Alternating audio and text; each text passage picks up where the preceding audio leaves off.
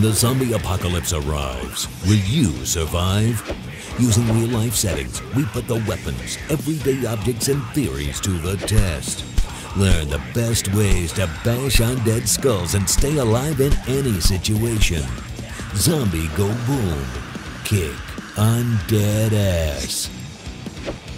What's up, Boomheads? Welcome to another exciting, mind-blowing, and unbelievably freezing episode of Zombie Go Boom.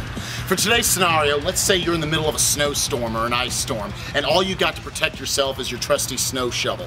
Is it going to be able to protect you from the zombie apocalypse? Let's take a look at the tail of the tape.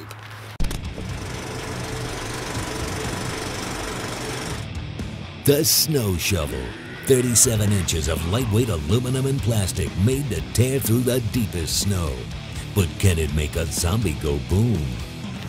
Now for the first part of the test, we're just going to go straight to the front of the face using the flat end of the snow shovel. And for sub-zero temperatures, we're going to need a sub-zero mask. 3, 2, 1. Okay, let's look at some of this damage here. It looks like a couple of his teeth have been knocked out and his nose may be broken.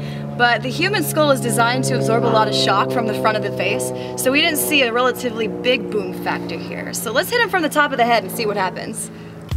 And now we're going to be testing out the optimal kill blow for killing any zombie. We're going to be coming straight to the top of the head. And again, to note, I will not be using the flat edge of the snow shovel. I'm going to be using the thin edge in order to generate all of the energy into the smallest point possible. 3, 2, 1.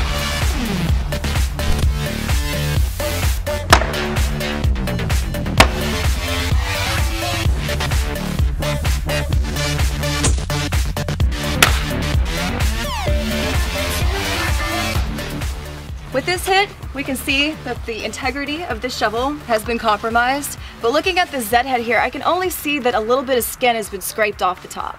Well, alright then, I guess we're going to need a more powerful snow tool. Alright, so now we're going to be testing out the ice scraper. This one's got high density plastic and a galvanized steel blade, and will be tested by our good friend here, weapons expert Charles Foltz.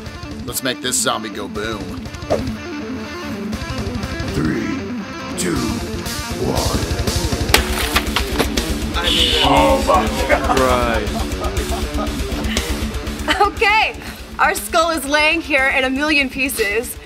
I'm holding one side of the brain. Ace has got the other half, and it looks like it fits perfectly together. So Charles actually cut the skull open with a clean slice right down the middle.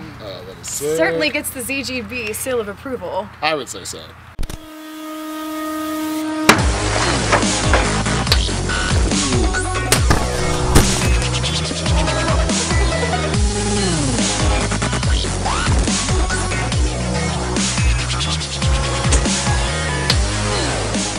Alright, so the ice scraper actually has a lot of positives to it. Charles was able to get a good distance away from the zombie. Unbelievable damage. There's no damage at all to the weapon itself. He's got about an extra 3 or 4 feet, so nothing actually happened to Charles, even though the rest of us are covered in blood. The only negative to it is that, even as powerful as Charles is, he says it's extremely heavy. So after about 3 or 4 swings, you might get pretty tired, but if you can keep it up, you're going to do some damage.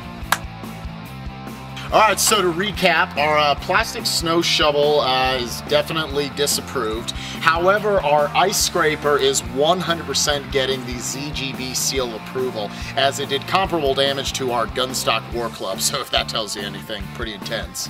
Alright guys, well that does it for this episode of Zombie Go Boom. Make sure to like, share, and subscribe. I'm your host, Ace Timms. I'm Amanda Kimbrough. Charles Foltz.